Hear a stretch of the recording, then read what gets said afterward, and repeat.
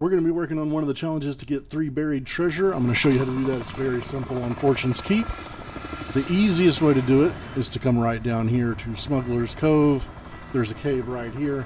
The good thing is a lot of people aren't messing with this mission right yet, so you have a little bit of a chance. Here is your shovel right here as soon as you enter, and there are these little dirt piles just like this. You can find these all around the map actually. And you just want to go find 3 of them. They're all over the place. You can find them. They're in these tunnels. They're out on the beach. And as soon as you've dug up 3, you will have your challenge done.